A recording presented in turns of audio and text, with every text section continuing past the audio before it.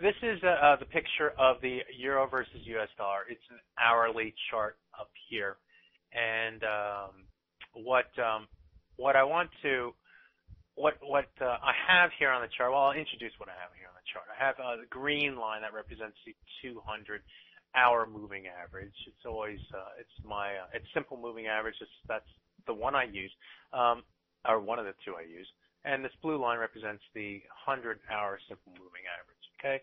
The other tools that I use trend lines, and I use Fibonacci retracements. Now, you'll notice here that there aren't many trend lines. I can put one in, say, kind of across here. 1, 2, 3. Kind of break a little bit below it, move a little bit higher here. So I can use that. But I also have what I call horizontal trend lines, or what I call remembered lines. And these come into play in a non-trending, smaller trend type market environment. So this goes back almost to the first of the month. The first 5 days of the month were kind of trending to the downside, quickly, fast, directional. And then we got into this section of the month where the market starts to, we're continuing the trend down here. We move a little bit up, and then we trend down, and then move back up. But this area right here is an area where the market was, has been non-trending. Non-trending basically in this area with some moves to the downside, up and down type of moves, and you can see where it started to develop right here. This is more of a trend to the downside, finishing off the trend. But when we started to get in this area, we started to see things happen here that were not usual, okay? Not typical. And when I mean not typical, I look at like these V's within a day, move to the upside, move to the upside, move to the downside, move to the downside, move to the upside, move to the downside, move to the upside, move back to the downside. I look at these here, this formations as being abnormal. It's not normal. It's not normal to have a trend type move, fast and directional to the downside, fast and directional to the upside, being followed by a fast and directional move in the opposite direction.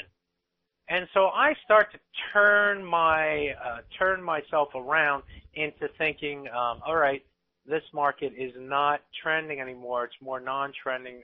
I got to change my way of looking at the market to more of I like the market. Let's see where it goes. This relationship goes. From opposed to I love the market, like I love this trend move to the downside, much different than what we're seeing here. Now, there are little trends along the way, and lo and behold, we did break down to the downside, and you got clues to this break to the downside outside of this 10-day trading range from these kind of horizontal remembered lines. So when the market non-trends, what I like to do is find these, and this is a non-trending period right here, is find these areas where the market tends to find support and resistance, finds those extremes or those areas within the non-trending area where there tends to be a lot of reaction, a lot of energy at those levels, and I'll just put horizontal lines across. Horizontal lines are horizontal trend lines across the screen at those levels. So let me give you an example. So let's look at up here at the highs. So we have this high right here, and prior to that we have a few ceilings here at this level, and so these ceilings kind of come into play here. And this break to the upside here, we have 1, 2, 3, 4 different bars in an hourly chart. The market breaks to the upside here. We're making a break like in the Olympic bike race I was watching the other day. Move away from the pack right here. And what happens? He makes them move away from the pack, and what does it do? It fails. And we reestablish this high, this ceiling here, in this bar right here. See it right there? And that starts this trend to the downside. Failure up here, move back to the downside. So the market then starts its move, continuation of the trend to the downside. Now we get this retracement up here after this trend ends. We start to get, and look where the market finds that resistance, and we find the early sellers against this old high, this old ceiling here.